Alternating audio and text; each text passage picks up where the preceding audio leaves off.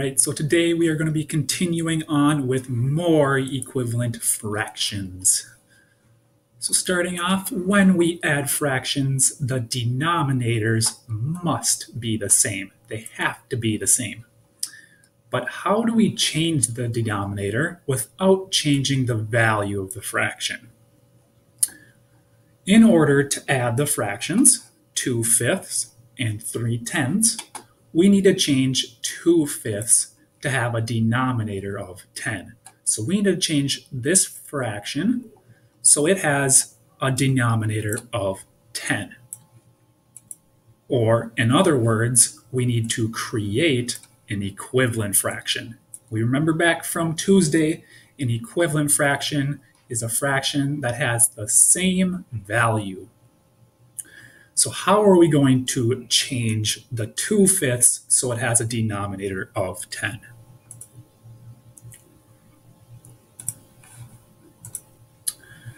Well, there's just one way for us to think about this. So we need to get an equivalent fraction for 2/5 that has the denominator of 10. So we are kind of wondering, what number did we multiply by 5 to get 10 in our denominator? If I look at my place value chart and I find the 5's, there's the 5. How many times would I have to multiply 5 to get 10? 1, 2 times. I would have to multiply 5 2 times to get 10. So that's telling us we're multiplying the 5 by 2.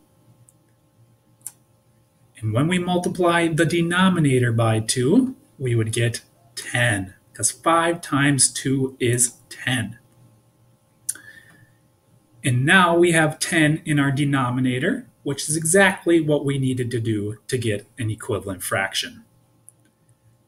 But what we multiply the denominator by, we also have to multiply the numerator by.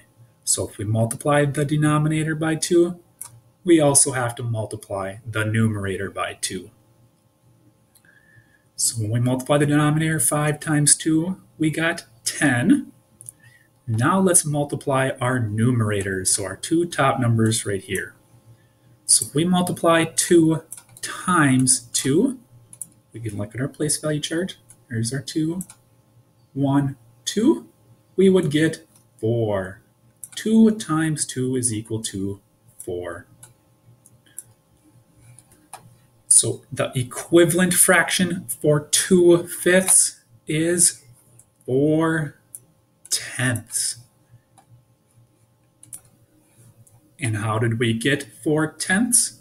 Well, we looked and we determined that 2 is the number we would multiply by 5 to get to 10. So we needed to figure out how many times we would multiply by 5 to get to 10. By looking at our place value chart, it was 2. So we would get 4/10. Erase that really quick. Moving on to our next problem here. 1/3 is equal to something over 15. We do not know what is going to be in our numerator, but we need to figure that out. So how are we going to figure that out? Well, we need to find a number to multiply by to get 15. So looking at our place value chart, we'll start with our denominators. What number, or what 3 times what number is 15? Because that will tell us what number we have to multiply the fraction by. So 3 times what number is equal to 15? Let's find our 3 in our multiplication chart. So how many times does it take to get to 15? 1, 2, 3, 4, 5 times. 3 times 5 is equal to 15. So 3 times 5 is equal to 15.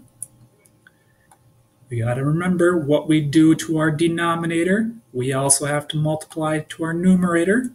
So if we multiply 3 times 5 to get 15, we're going to multiply 1 times 5 to get 5. So for this equation, we multiplied, or we found that 5 times 3 is what equals 15. And knowing that we had to multiply the 3 by 5 to get 15, we also have to multiply the numerator by 5. And 1 times 5 is 5/15. So we could just write our 5 up there. So 1/3 is equal to 5/15. They are equivalent fractions. And then we'll erase this really quick. Moving on. A couple of practice problems now. So we need to determine what would go in our numerator for blank over 12. So 3/4 is equal to what over 12? Well, how we're going to solve this? We need to figure out what number we're going to multiply by 4 to get 12. So what number will we multiply by 4 to get 12? If we find our 4 in our multiplication chart, 4 times what number is equal to 12? 4 times 3 is equal to 12. So we got 4 times 3 equals 12. What we do to the denominator, we also have to do to the numerator. So what is going to go in this box? 3 will go in that box because we multiplied the denominator by 3 to get to 12. So we also have to multiply the numerator by 3. 3 times 3, there's our times symbol. 3 times 3 equals 1, 2, 3, 9. 3 times 3 is equal to 9. Knowing that, we know that 3/4 is equivalent to 9/12. And we multiplied 3/4 by 3. And a little bit of a pop quiz. 3 over 3 is also equal to what? 3 over 3 is also equal to 1. Anytime the numerator and the denominator are the same, that's equal to 1. So 2 over 2 is equal to 1, 3 over 3 is equal to 1, and so on.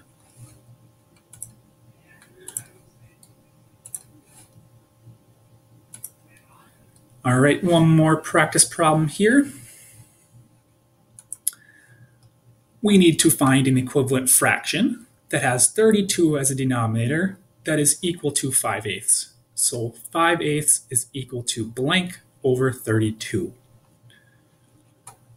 So to get that, we need to find out what number they multiplied by 8 to get 32. So 8 times what number equals 32? All right, look up on your multiplication chart, find your 8. How many times does 8 go into 32? 8 goes into 32 4 times.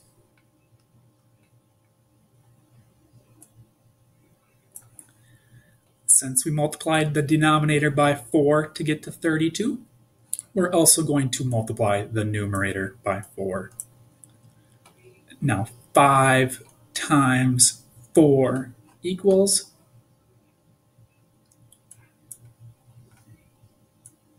20. 5 times 4 is equal to 20. We multiplied it by 4 because we have to multiply the numerator by the same as the denominator. So 5/8 is equivalent to 20 over 32.